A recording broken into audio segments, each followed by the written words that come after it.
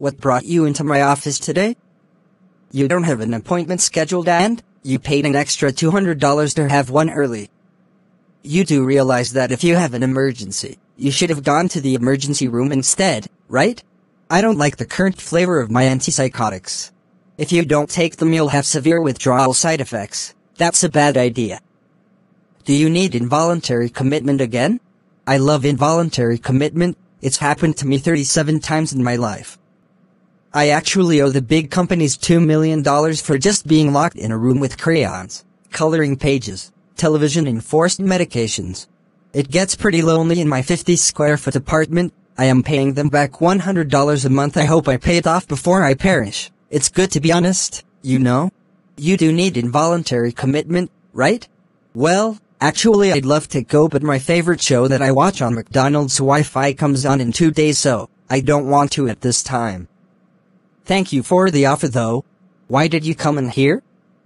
You do realize I'm not a therapist, I'm a psychiatrist. Would you like a referral to when I get a kickback for suggesting to you? I can't afford therapy on my $800 a month social security check. How do you come up with the $200 for an extra visit?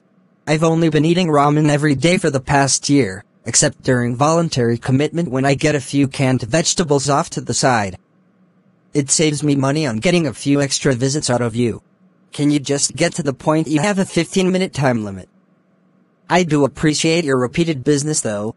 I want a better flavor of antipsychotic, whichever one is the most expensive for Medicare to bill to make my super cramped $400 a month 50-square-foot apartment more tolerable. Don't you understand? All I care about is money? I do, that's why I want your most expensive antipsychotic that Medicare can cover. Sorry that they don't cover therapy. They seem to cover the antipsychotics fully finally. I hope you become extremely profitable. Sure, now we are getting somewhere, thank you so much. I will prescribe you a Psychiatrist. Inject it twice a day. It is not a monthly injection. It has every side effect known to man, and even some annoying ones after that.